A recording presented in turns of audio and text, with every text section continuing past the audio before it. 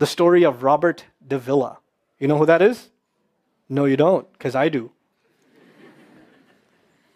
3 months ago, I gave khutbah in Fort Worth.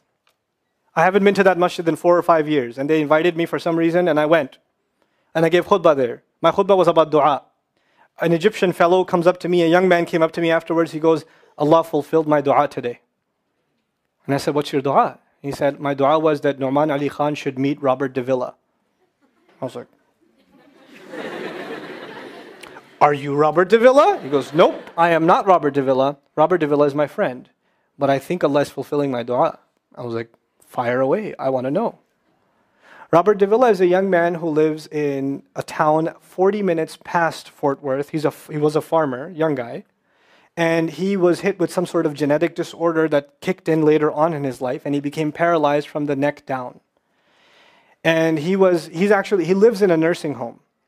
Most people in that nursing home are 90 years, 100 years. They're really, really old people. And then there's, his room where he's paralyzed neck down. He's the only 30-something-year-old that is in the nursing home, okay?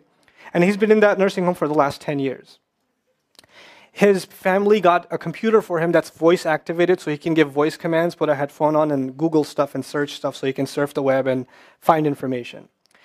In his room, and by the way, staunch Christian family, the minister comes and prays for him every week and things like that. And his best friend was in the bed next to him.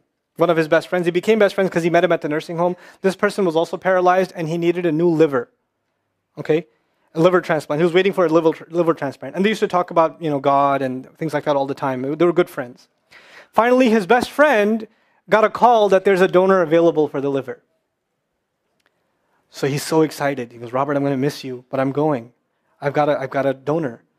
So they take his friend and they go into the operation, and his friend died at the operating table.